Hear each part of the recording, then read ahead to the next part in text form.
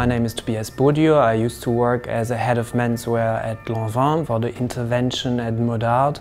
It's giving a creative input for a project. This workshop is a creation of mixing different design languages, one design language of the House of Lanvin.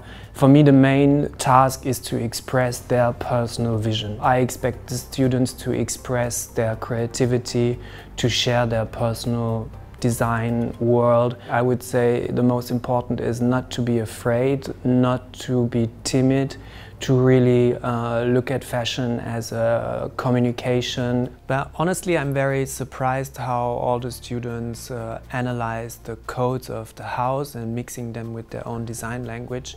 So I was not prefixed on any clear results, so I'm happy that most of the students took the challenge and worked on the topic in a very creative and free way. I think for me the main goal of the workshop was that the students understand how to analyze the codes of another designer, to be close to the world of Jean Lanvin.